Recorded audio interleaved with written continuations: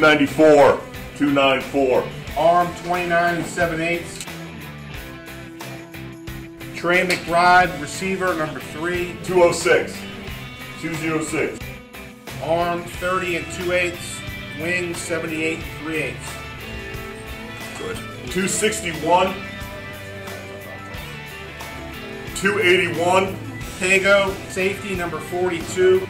212. Arm 32 1/8.